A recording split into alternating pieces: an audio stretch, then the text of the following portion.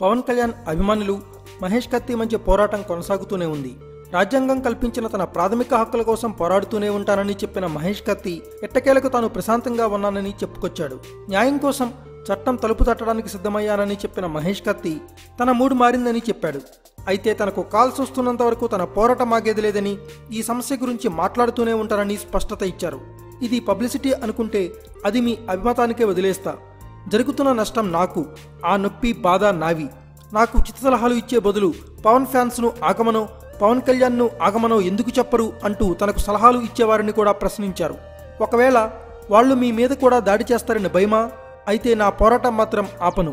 మీకు చిరాకు అనిపిస్తే దయచేసి నన్ను బ్లాక్ చేసేయండి అంటూ ఫేస్బుక్ వేదికగా తన భావాలను వ్యక్తపరిచారు. పోలీస్ రిపోర్ట్ ఇవ్వడానికి వెళ్ళినప్పుడు తాను ఓ వీడియోను చూశానని, తనకు మద్దతు తెలిపిన జమీల పఠాన్ గారు ఒకరని సదరు వీడియోను పోస్ట్ చేశారు.